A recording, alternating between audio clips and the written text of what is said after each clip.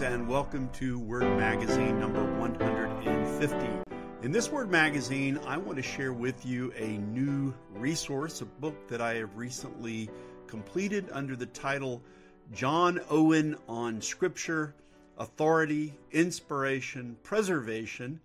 And this book comes from our publishing ministry, which is Trumpet Books, and we completed this right at the end of December in 2019. It is a paperback, and it is 157 pages in length. We completed, again, this book right at the end of last year in December 2019. There have already been a few people who have gotten hold of it, even though we have really not done anything to promote it as yet. And I am happy to do this Word Magazine where hopefully we will let people know about this book, and there might be people who can use it as a resource. It is available right now on Amazon.com. If you search by my name, Jeffrey T. Riddle, and the title of the book, John Owen on Scripture, you should be able to find it. On the back cover of the book, in the About This Book section, it reads, John Owen on Scripture, Authority, Inspiration, Preservation, begins with an introductory essay examining the bibliology of the influential Puritan theologian John Owen, who lived from 1616 to 1683, followed by a simplification and abridgment of two key essays from Owen on Scripture. First, the divine original of the Scripture, and second, a vindication of the integrity and purity of the Hebrew and Greek text of the Scripture. So that's a little blurb on the back cover relating to about this book. So that lays out pretty clearly that this book consists of three parts. First, there's an introductory essay, which I wrote on John Owen's bibliology. Second, there is an abridgment and simplification of Owen's essay, which we could abbreviate as the divine original. And then third, there's an abridgment and simplification of Owen's essay that I might abbreviate by calling it a vindication. If you attended the Text and Canon Conference that was held in Atlanta back in October of last year, you know that I made mention of this book project. I shared with folk that I was working on this, and I thought we were going to get it out more quickly than we ended up getting it completed.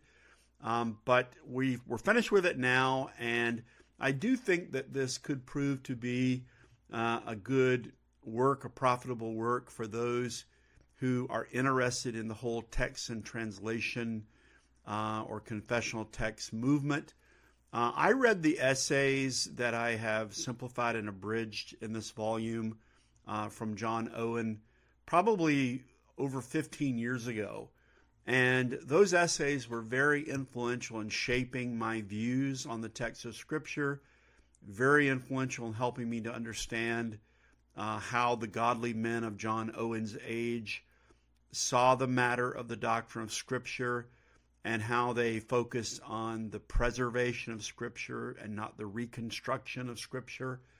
And so I think this book, again, will be very helpful for those who are interested in this issue. These two essays that I've simplified and abridged have probably been two of the most influential works, again, in shaping my thought on these matters. Without any further ado, let's move on to a reading of the introduction to this new book, John Owen on Scripture, Authority, Inspiration, Preservation. And the introduction is titled John Owen on Scripture. This book is a simplification and abridgment of two works by the Puritan John Owen, who lived from 1616 to 1683, on the topic of Scripture, which appear in volume 16 of his collected works, of the divine original, authority, self-evidencing light and power of the Scriptures, and a vindication of the purity and integrity of the Hebrew and Greek texts of the Old and New Testament. Owen published these two essays in English in 1659, along with a third work in Latin titled Pro Sacris Scripturis Exercationes Adversus Fanaticos, given the descriptive English title in the Gould edition, Some Exercitations about the Nature and Perfection of the Scripture, the Right Interpretation, Internal Light Revelation, etc.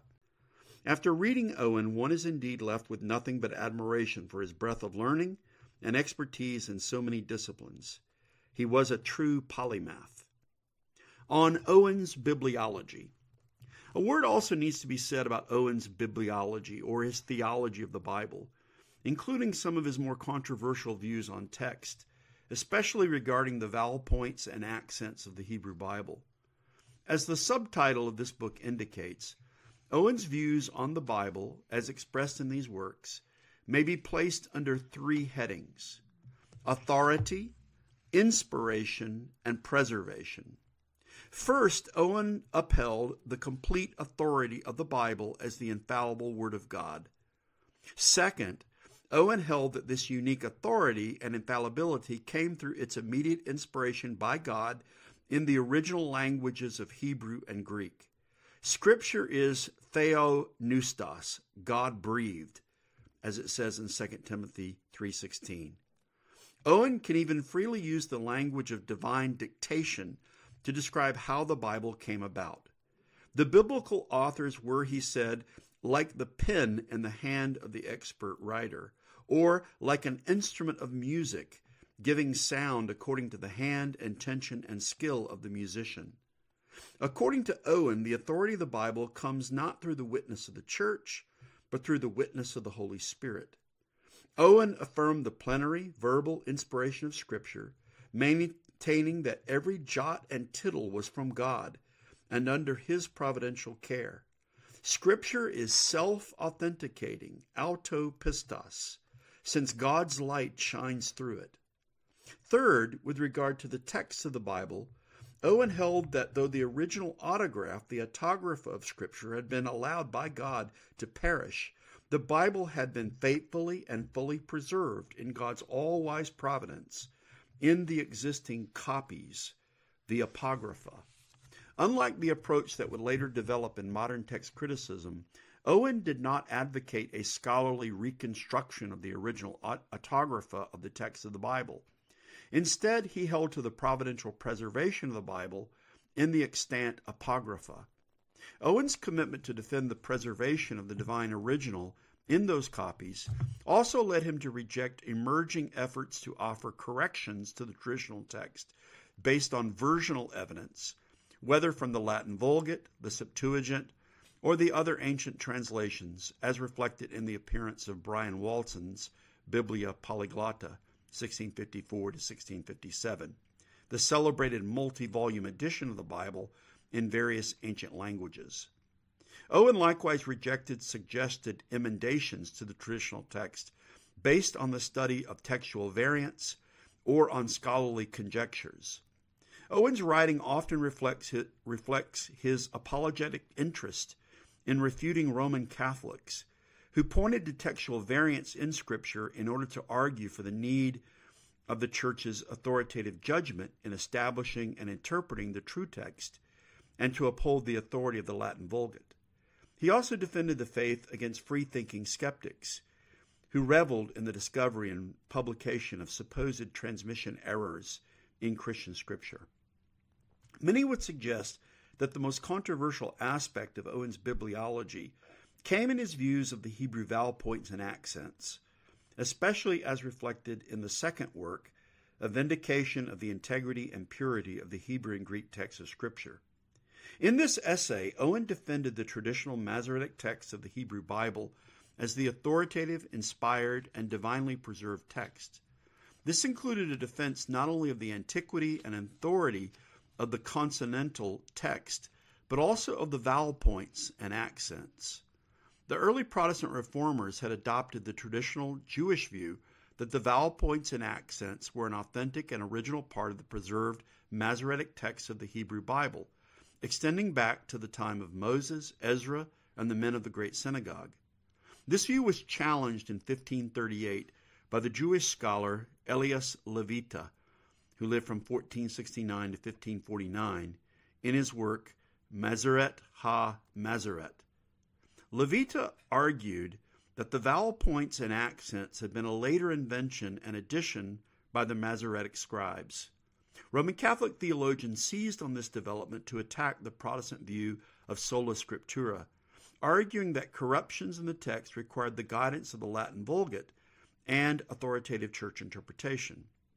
The influential and respected Protestant Hebraeus Johannes Buxtorf and the elder, who lived from 1564 to 1629, and his son Johannes Buxtorf the younger, who lived from 1599 to 1664, responded by defending the traditional view of the vowel points.